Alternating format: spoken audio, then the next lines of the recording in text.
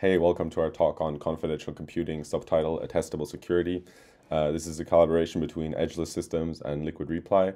Edgeless Systems has a product called Constellation, which we'll be presenting today.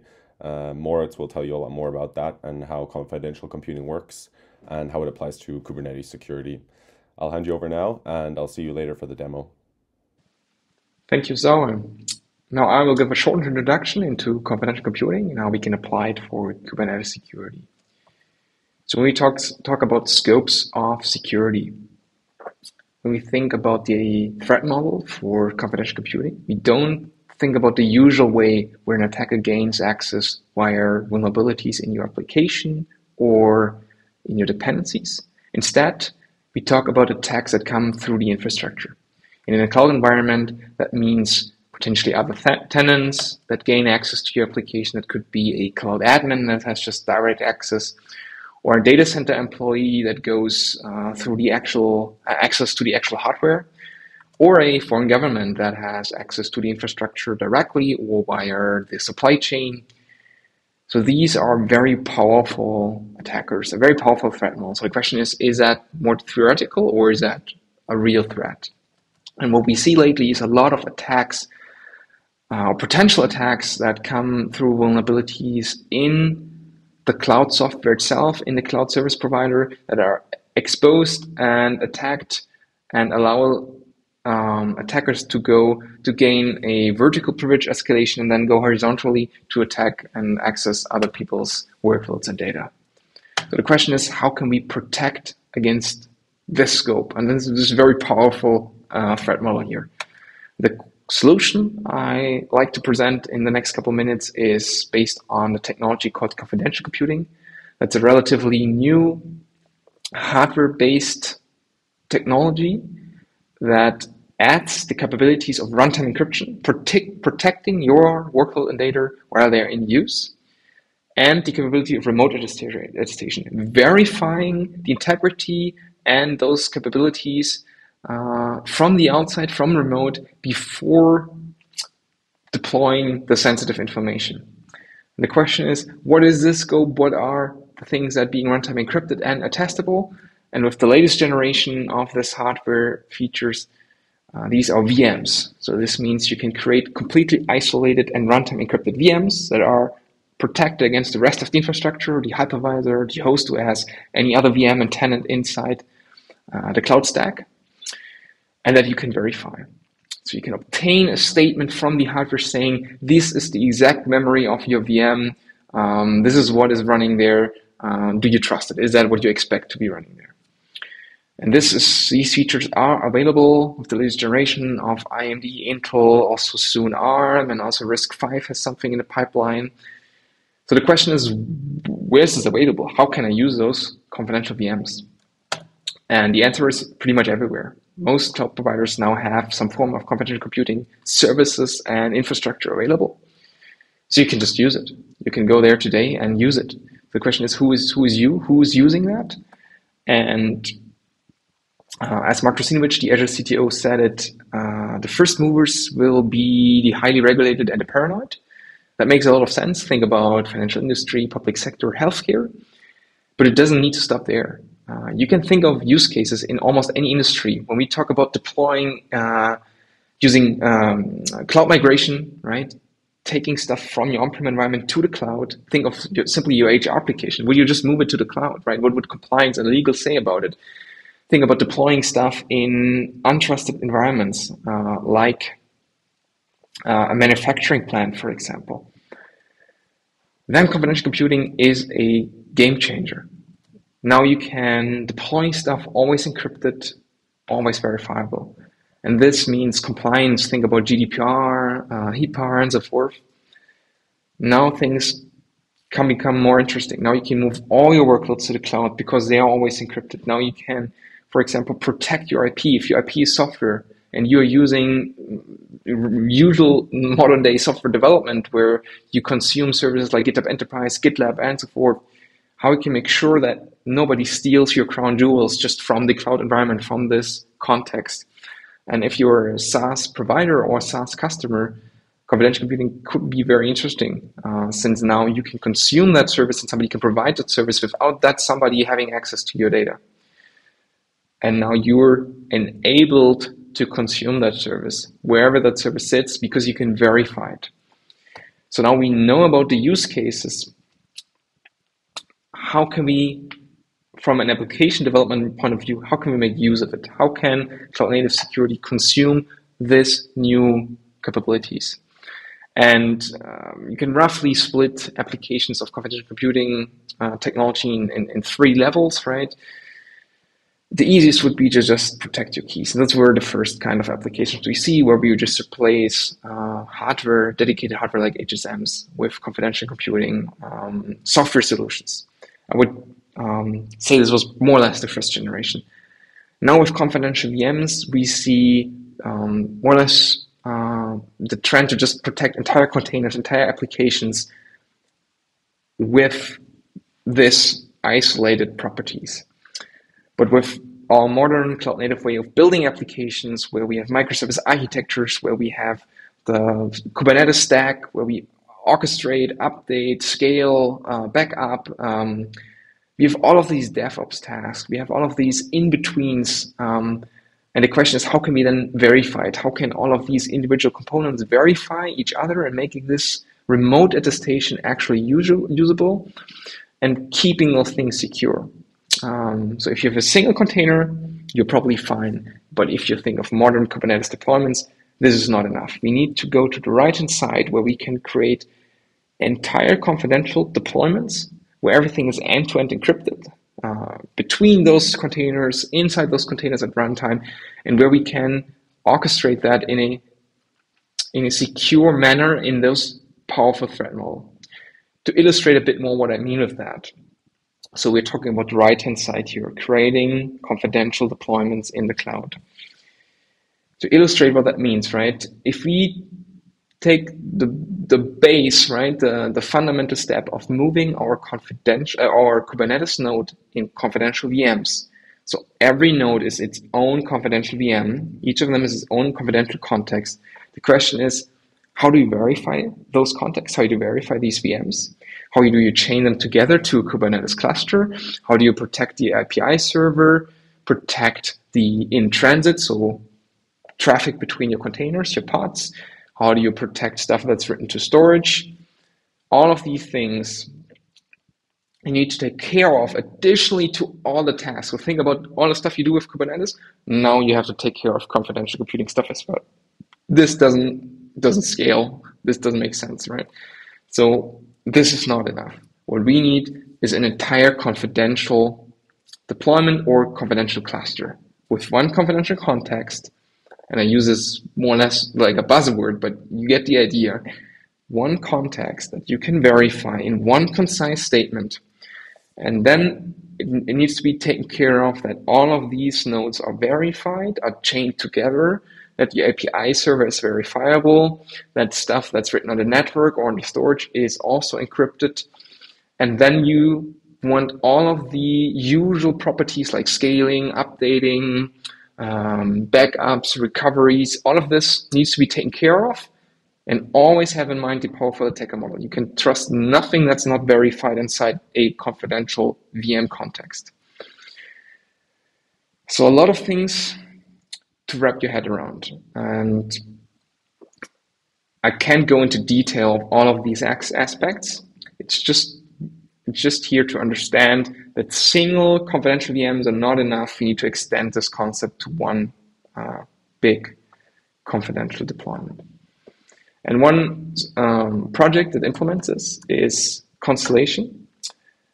It's an open source Kubernetes distribution that is built around the concept of confidential computing. That means it isolates entire Kubernetes clusters from the infrastructure, but inside they're just regular Kubernetes there. So they are Kubernetes certified. You can use all of your regular tooling, deploy your applications, and you have a CLI tool that allows you to create such confidential Kubernetes clusters on any of the cloud providers that has the confidential VM capabilities already available.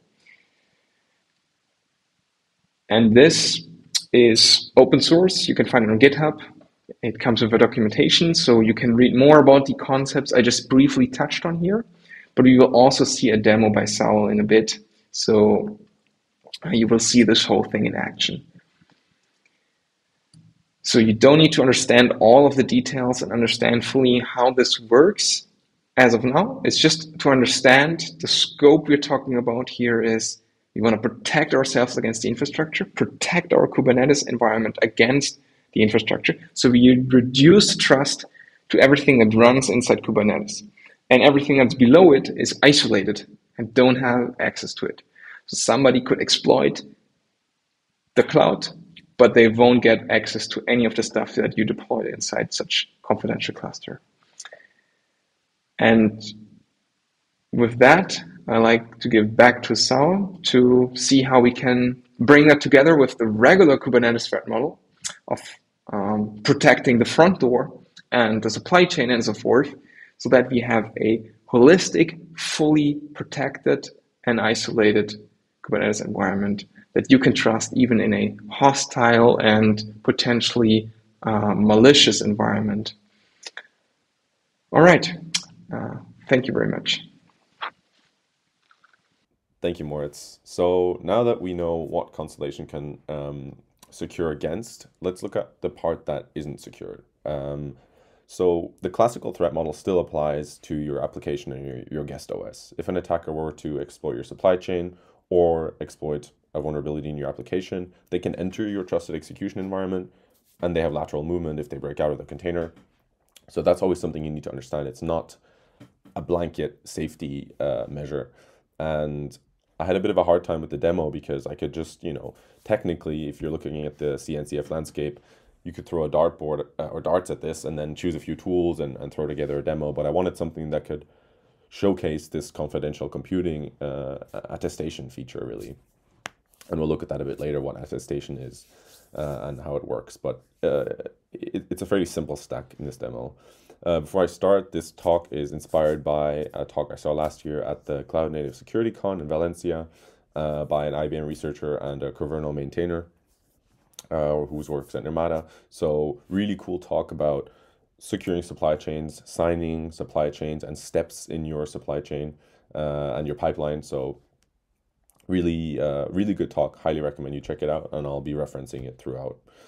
This is the stack. So obviously Constellation, Coverno, and Tetragon. I'll explain what those are in a bit. And then Sigstore, which is used for signing containers, but also signing artifacts as a whole. It's a really great open source project and getting a lot of traction. Yeah, quick look at Coverno if you don't know what it is. It's a Coverno policy, it's a Kubernetes policy engine. It's used to check, block, and mutate resources as they are created, but also throughout their life cycle. It's tightly coupled, so you can create rules and matching rules and changes or blocking behavior based on that. It's really tightly coupled to Kubernetes as a whole, which makes it great because it can manipulate all kinds of resources, not just primitives, but also of other, in this case, Tekton resources, but also whatever else you might use. And it plays well with other YAML tooling like Helm or like Argo CD. So you can always,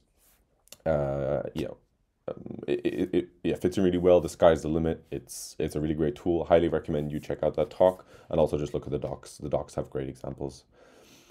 Tekton is the cloud native CI/CD tool. It runs in your cluster. You can think of it GitHub Actions, but running inside your Kubernetes cluster. Simply put, it's a collection of resources. So you've got steps, you've got tasks, and you've got a pipeline. Steps make up tasks, and you combine tasks to make a pipeline. You can run tasks individually, and a little note, just each step is kind of a pod, you can think of it. So it runs as a pod, and you can watch those and see them, how they behave. This is the Constellation Quick Start. I was pleasantly surprised, very pleasantly surprised about how easy it was to create a cluster. So you use the CLI. Under the hood, the CLI uses Terraform, but that's abstracted away from you if you want. You can also use raw Terraform and integrate it in your own repos and pipelines, but you create your service principal. You provide your project ID, a zone, and a service account name. This works on all three clouds. So Azure and GCP are best supported. AWS doesn't have auto scaling yet. But yeah, you create the service principal, which Constellation uses to spin up your cluster. You generate a config. You define how many nodes you want. In this case, I'm just doing one-on-one. And you have this Constellation init command, which actually bootstraps your cluster. Fairly quick. And yeah, depending on the size of your cluster, obviously. You just export this kubeconfig and you can start working with your cluster. Yeah, let's get to the demo. There's not too much point being on the slides for that long. So hopefully this works. My capture software is a bit dodgy sometimes. These are the commands we saw. This is kind of what you get. So you get a admin configuration, Constellation configuration, an ID for your cluster, and some secrets. Obviously Terraform state. So this is the one that creates your service principal. This is the one that creates your cluster. It's not recommended you amend these or change them, but if you reach out to the Constellation guys or Edgeless Systems, the whole team is really on the ball and experts in their field. So definitely reach out to them. I'm sure they'd be happy to talk to you. Yeah, let's get into it. So this whole talk is about attestation, checking, right? So it's useless if you can just spin up clusters and not prove that you're in a trusted execution environment. And Constellation, friendly enough, provides this great verify command that you can just run without any flags if you want to, and it'll use the files in your repo. So in this case, the config and the ID, and check your cluster. Is it matching what we expect? Is it confidential? Is it in the enclave? You can also provide a cluster ID if you're running multiple clusters, but in this case we just have one, so we don't need to provide that. Yeah, a little note on the kind of verification process. So it uses these measurements. This is your Constellation config, and you've got measurements. Measurements are the collection of code and configuration that make up your cluster in a hashed format, and these are what is being checked against. So that's what this verify command does, and this is why this file is required for that command. If you weren't running in this directory, then it would fail, or you have to pass it somehow. There's a verification service running in your cluster, so we can look at that here. This is your verification service. It's not exposed at the moment, but through the CLI we can access it and ask it to verify our measurements. The cluster, handily enough, comes with Hubble and Cilium service mesh, so it's a good base to start on. Moving right along, so let's clear that out. Yeah, the idea was I didn't want to be verifying myself. I didn't want to be an outside verifier. I mean, that's often good, but sometimes you'd want to verify from inside the cluster, and that's what I wanted to achieve here. And we want to do this in our pipeline to make sure our pipeline itself is aware of its surroundings and can attest to the fact that it's in a good place. So again, we do know about this service. I'm providing the config and the ID as secrets through external secrets. The operator, it's saved in my secrets manager on Google, and they're injected into the cluster that way, and then used by our pipeline. We've got a Docker registry and registry credentials. These are environment variables for our Tekton pipelines if we were to push images, for instance, from that pipeline as we build Docker containers or OCI containers and artifacts.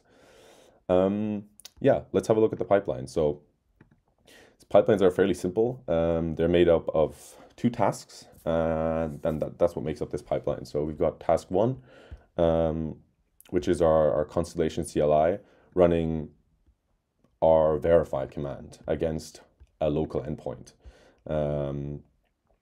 We provide our cluster ID, and of course, because every step is a container, we can attach a volume with our Constellation config. Really handy and nice that every step is kind of a container, and you can run custom images and whatever you need. So this is just the Constellation CLI. I've got a Docker file here that builds it. Let's have a look at the pipeline. So yeah, we've got our task here, and then we've got a second task that just outputs some strings, just to not have it be just a simple one task pipeline. We've got our pipeline definition and then our pipeline run.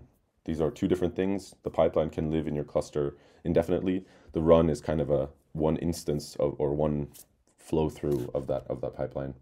You define both the tasks, you reference them, and then you reference your run. Let's have a look at, yeah, there's no pods running in our namespace yet, but we've got a handy makefile here, or we can actually just run the pipeline directly. It's the wrong folder, so here we go. Create, and then it creates our pipeline. As I said, the steps are pods, so we can actually see our pods initializing and running our steps. Let's take a look at this also in the dashboard. Hopefully dashboard won't freeze up on me today. There we go, nice. So this is our pipeline run, 4 seconds total runtime, started just now. We have this familiar OK thumbs up from the Constellation CLI, and we have our second build step that outputs some strings. And that's it, right? Kind of a simple demo, but attestation isn't kind of a very sexy thing, but it is such a critical and powerful thing for auditors or verifiability in general. And that's why we have this. So Tekton won't run as a subsequent step if the previous one had failed. Of course, there's if statements, and you can work around that. But in this case, our pipeline wouldn't have run if this wasn't exit code, the proper exit code. And yeah, that's the pipeline run. So we now have a pipeline that only runs when it is in a trusted execution environment. And I think that's a very powerful idea, and that's what I wanted to show with this first part. Let's go back to our VS Code. Hopefully, it hasn't frozen up on me. Nice. So okay, yeah, we can see our pods have completed. Our pipeline has run. It's pipeline. Yeah, nice. Moving on. So this is the second part. Tekton Chains. Tekton Chains is a kind of an add-on to Tekton itself. Doesn't come with the whole pipeline functionality. You have to install the operator yourself. So Tekton Chains. Here we go, we've got this controller. What Tekton Chains does, it watches your pipeline and task runs and makes sure that it collects metadata about it, saves that metadata, and then you can extract metadata, you can look at it, you can make sure that this task run happened at this time, and these were the tasks or the pipeline that ran. And yeah, really handy thing. And the demo I mentioned earlier that inspired this demo uses pipeline bundles, which is a Tekton experimental feature. They seem to be pushing this chains thing a bit harder, so yeah, I decided to go with that instead. We can look at our previous task run. So using the CLI, we don't have to use the dashboard. We can also just use the CLI here, and we can see our previous task run. I think we can close this for now. We can look at it here. We can also use commands to extract our UID. So we take the UID from that output, and then we describe it and dump out a base64 signature of that task run. So if I can copy this, yeah. So we get this signature file here, and it's just base64 encoded a signature of our run. And what we want to do now is check it, right? We want to check that, was this run by the right person? Was this run in the right cluster? Were the correct signing secrets used? And this is where cosign comes in handy. We have this salsa provenance. So provenance is this, I have it here just because this is a nice way of putting it. Provenance is a claim that some entity or builder produced one or more software artifacts by executing some recipe. So this is what we're doing, right? That's exactly what we're doing. And this is what cosign does for us in this case.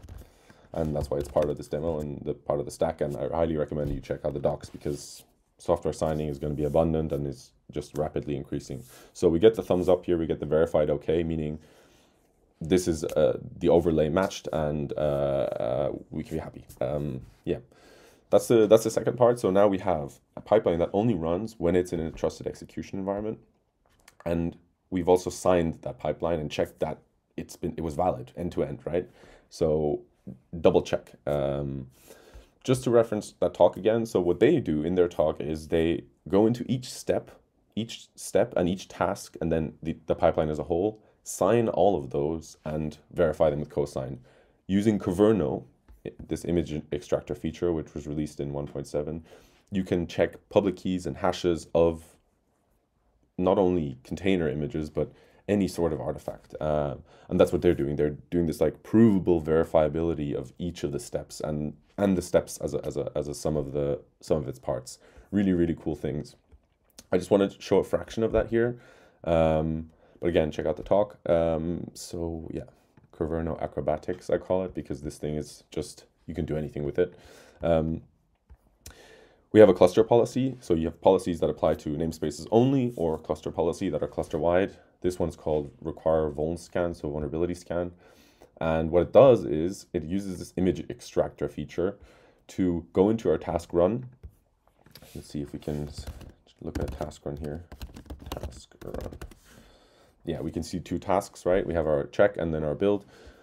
It goes in there, checks the image name, goes into the reference and checks that that image was actually signed by this public key that we define. And that way we can, again, have attested verifiability. Sorry, the capture software froze on me there, but we were talking about the attestations, and the other type of thing you can do here with Kubernetes, in the same definition, you can attest to the vulnerability score or the impact score using Gripe, vulnerability scanning tool. And only, this would block it. This would be, an enforced rule and would block any container that this is being applied to if there are vulnerabilities in there. The value has to be 0. You can't have any impact score greater than 8. Really cool, and we're still using Kubernetes. We're not, obviously we're using Gripe here and a bit of, public key infrastructure, but we're still on the Kubernetes, and this is the only tool in our stack at the moment. So really, really powerful stuff. I recommend you check out the talk as well as the docs. Really good example. And you can do a lot with this, right? You apply pod security standards, you do some good best practices, and then you apply those policies to your cluster, and then you can always have this peace of mind that this is being enforced everywhere. Always make sure, obviously, to check not only containers, but also init containers and ephemeral containers, but the examples are really good on this. Yeah, so that was the kind of second part, almost last part. I'll just head back to the slides, and then we'll take a look at those. Did this freeze on me?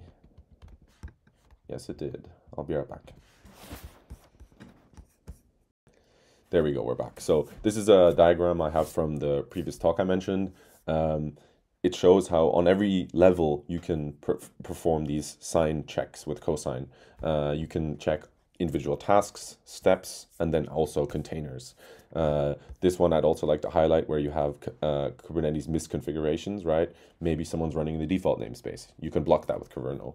You can require security contexts. You can apply pod security standards as a whole, right? Automatically through Kubernetes. In their talk, they're also creating persistent volumes upon creation of the namespace. So really, really powerful tool. It's just one tool, and you can do all these things. So no need to bloat up your cluster immediately. I mean, I do recommend you check out all the tools and use what's right for your use case, but you can keep it simple and still be very effective. Vulnerability scans all the way down. Yeah, that's all I wanted to show with this. There we go. So this is the getting started tutorial that we kind of just ran through with the Tecton chains example. It's kind of a redundant diagram here, but we have this cosine pair that we generated in the beginning. I had pre-generated it. We used chains, Tecton chains, to look at our pipeline run. The pipeline run is here in green, it runs, and then we get the snapshot, we get all the metadata about it, and then we attest it, we check it, we verify the signature up here, 0.6. And that's kind of what we're doing. So you overlay your signatures and you check that it corresponds to what we need. That's it. Thank you so much for your attention and joining the stream. Looking forward to all the other talks, and we're open for questions now. Check us out on LinkedIn. Go Yeah, this is a little part I forgot, but I think it just summarizes what I was trying to say earlier, which is where you can verify everything, and now with Constellation, we can also verify that our pipeline is actually in a trusted execution environment, running on confidential VMs. We can attest to that as well. But yeah, check out Constellation, find us on LinkedIn. We look forward to talking to you, and have a nice day.